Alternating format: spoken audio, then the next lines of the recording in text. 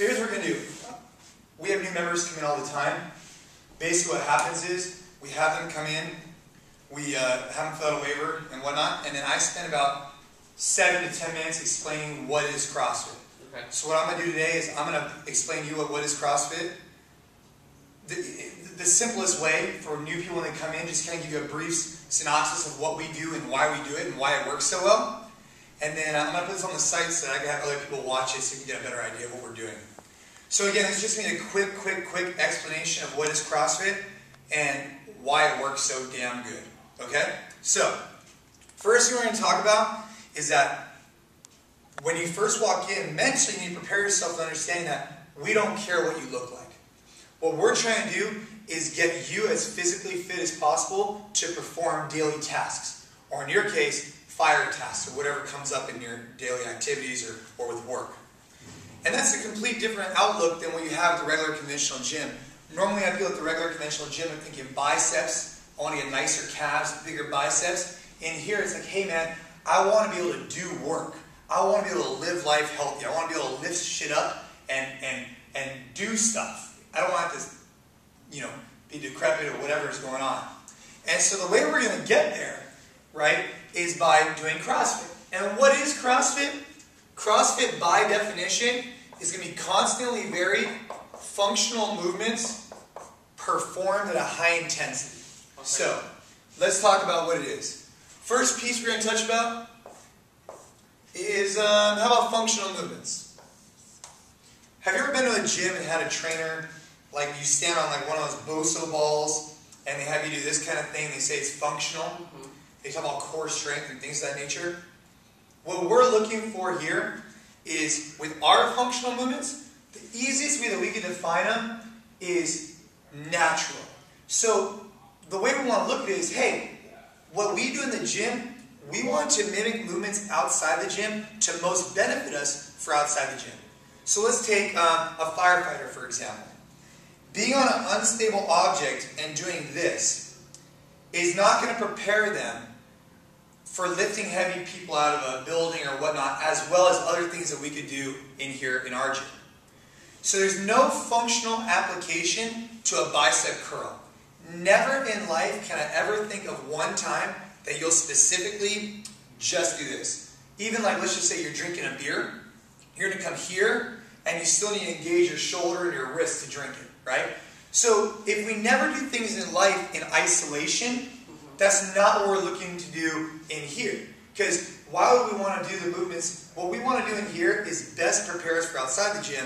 So isolation exercises are not going to do so, because in life, we never isolate. Does that make sense? Makes sense. So, what we're looking at for functional movements is going to be natural. Natural meaning no one created you. Who taught you how to lift something up off the floor? I don't know. Who taught you how to press up over your head? You've been doing this since you're a little kid. Who taught you how to squat? No one. Those are the movements that really built the bulk of our program, because that's what we find in nature. So now, we have these functional movements or natural movements, and what we do is we combine them at extremely high intensities. So high intensity, just before we get into it, is the good stuff. And what we're looking at here is the equation of force times distance over time. Bottom line, have you ever jogged 400 meters? Yeah. You ever sprinted 400 meters? Yeah. Which one's harder? The jog. No, jog or sprint. Oh, the sprint. Hell yeah, right? Now what's changed? You still weigh the same, you're still going the same distance. Speed. The speed, right? The time variable. That is the good stuff. So what we're looking to do in here, in CrossFit, is move large loads, heavy objects, long distances, very long distances, meaning all the way from the ground maybe to over our head. That's a long distance, and very quickly. And that's the reason how we increase our average power goes up. Another thing to think about is, like, I ask you, hey, let's have you do 100 push-ups in an hour. Piece of cake. Now trying to do 100 push-ups in 5 minutes. Well, you're still moving your body the same distance, everything's still the same, but the good stuff comes it becomes challenging because of the time frame, right? So in CrossFit, what we're going to try to do is fight to increase the numbers on top and decrease the numbers on the bottom. We also look at this and we're able to quantify, hey, am I getting better at CrossFit? When you're at the conventional gym, how do you know if you're getting better? Maybe do a little bit more weight, but you don't know how long you rested. Maybe do 30 minutes of cardio on the treadmill or whatever. And there's no real data like, hey, am I getting better? Am I getting more fit? In here, if I ask you to perform a task, let's just say it's 100 squats, and it takes you 10 minutes. Well, 6 months from now, when you come back in here, I want to take you 7 minutes. Because if you can do the same work in less time, that's the good stuff. Right? And so that's where we're going to quantify our data. So what we have is we have natural movements combined in extremely high intensity, and we're going to constantly vary everything we do. Constantly vary, meaning most people that go to the regular gym, they do maybe bis and tris 1 week or 1 day, chest and back, 30 minutes of cardio, and it's like, God, kill me now, right? So boring. In here, we have members that have been with us for years, and you never do the same thing twice. And well, sometimes. But what I mean is, we combine similar movements, but we combine them in all different ways, so your body keeps getting, can never get adjusted to it. But more importantly, you never get adjusted to it. Meaning, it's not monotonous, right? It's not like the same old shit every day. So you're motivated to come in and do something new because you have no idea what's going to hit you. Also, and probably the most important component to this, is that as a firefighter, police officer, as a normal person, as whatever it may be, you don't know what's going to happen in your daily life.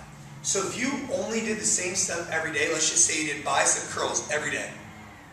Well, you'd get really good at bicep curls, right? But what if life demanded you something other than this? Well, then you're screwed. In here, what we're trying to do is specialize in not specializing. Meaning this. If you look at a fit person, there's cardiovascular endurance, there's stamina, strength, flexibility. There's a ton of components that we would say make up a fit person. What we want to do is never focus on one only. Have you ever watched a marathon? You ever seen the guys at the finish and what they mainly look like? What do they look like? Very, very skinny, right? They have a hard time picking up their backpack. And now you look at the contrary to that, which would be powerlifters who just lift a shitload of weight, strong as hell, but they walk up the stairs to get out of breath. What we're trying to do in CrossFit is blend all different things. So that if, let's just say you're in a burning building and you had to choose between someone who only does cardio, only lifts heavy objects, or a guy who does a little bit of everything, I want the guy who does a little bit of everything. Because if the guy who only runs comes up to save me, is he going to be able to pick me up? I'm not gonna bet my life on it, right? The big guys, he be able to run to me? I don't think so. But the other guy who does a little bit of everything, yeah, he might not run to me as fast as the runner, and he might not be able to pick me up as good as the powerlifter, but he's going to do a better overall job than those guys. And so what we're looking for is we're looking at this constantly varied piece to be as fit as I can possibly get across anything. So to sum this all up, my goal for you is to increase your work capacity. This, your ability to do work across broad time, meaning any time frame, right? Could be 5 minutes, 10 minutes, an hour. I want to increase your ability to do work. And modal domains, meaning any domain, anything you can think of, running, push-ups, pull-ups, heavy lifting. I want to increase your ability to do work across all these things. And we combine these with 9 fundamental movements, which we're going to get into right now. In CrossFit, we have 9 movements that build up the bulk of our program, or from that, you can continue on through our process easier because you have the fundamentals down. The squat, the front squat, the overhead squat, the press, push jerk, deadlift, sumo tie pull, and a clean. A lot of those you're probably looking at like, what the hell is he talking about? Maybe you aren't, maybe you are. We're going to break them down to you. We're going to start today on the squat, and then maybe progress down to the front squat and overhead squat. Okay. So, that's CrossFit. Constantly varied, functional moves performed at high intensities. Don't get your head wrapped around so much of what you look like, but how well you can perform a task. Cool? Got it. Alright, let's get to work. So, here's what I'm going to do. Oh yeah, gotta turn this thing off, right? So this is